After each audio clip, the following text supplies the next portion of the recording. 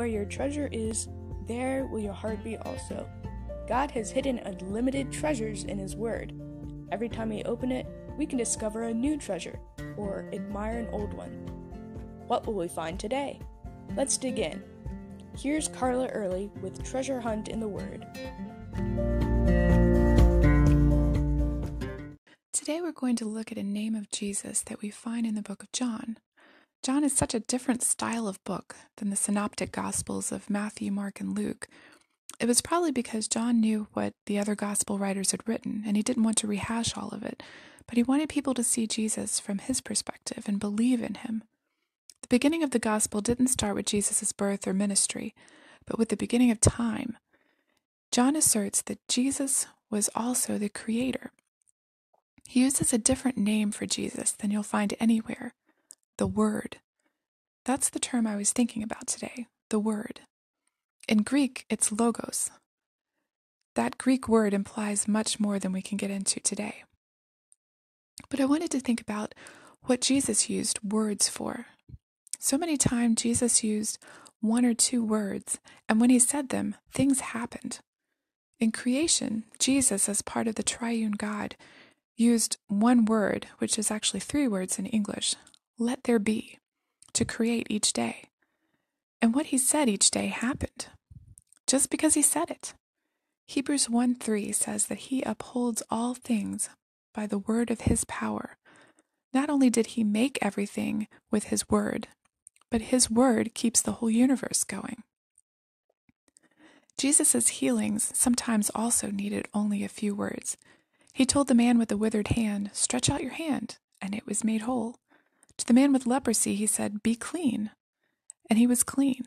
To the deaf man, Jesus told his ears, be opened, and they were. To Lazarus, he said, come out, and he was raised. To the daughter of Jairus, who everyone said was dead, he said, get up, and she did. As the centurion in Capernaum said, Jesus had authority. He wanted Jesus to heal his servant, but he didn't want to bother Jesus, since Jews weren't supposed to enter Gentile houses.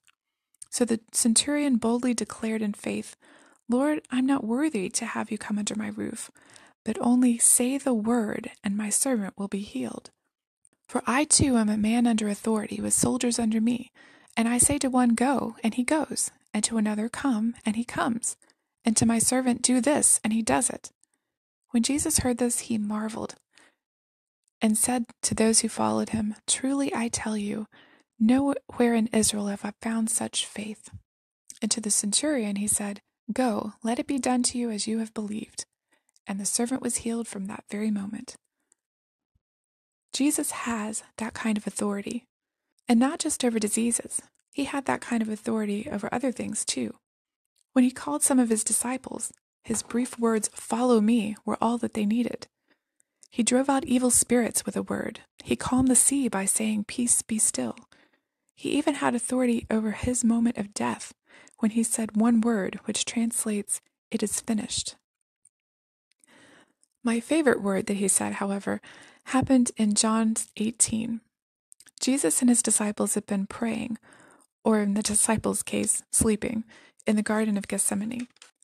Jesus knew Judas was leading soldiers up to arrest him, so he wasn't the least bit surprised or frightened.